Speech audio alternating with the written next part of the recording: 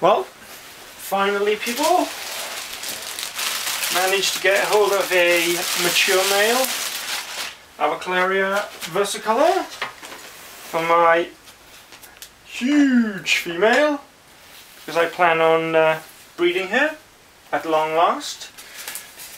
And I received this package today from a guy called Chris Walker, who on RFUK is called Walkerpants, which is fair enough.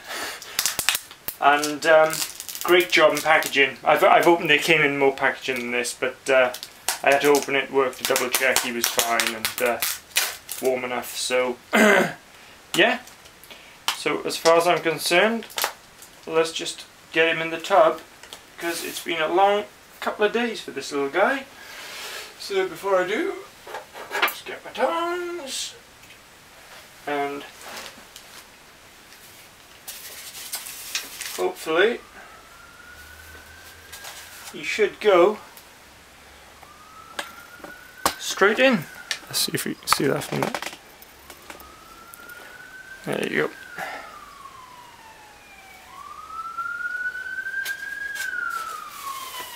Just lean out against that.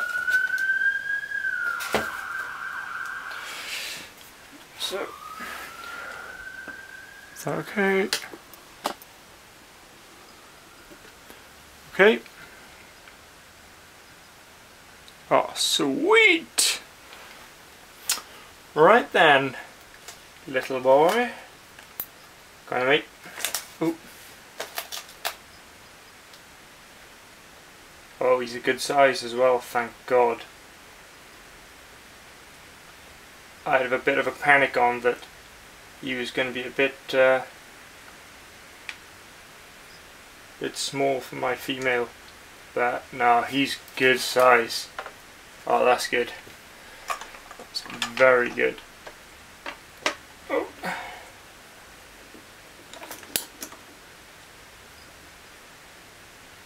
These are great containers, by the way. They're by OXO, as in, you know, the food maker. And yeah, they have a great little system. But I'm not going to bother him much now. I'm going to let him warm up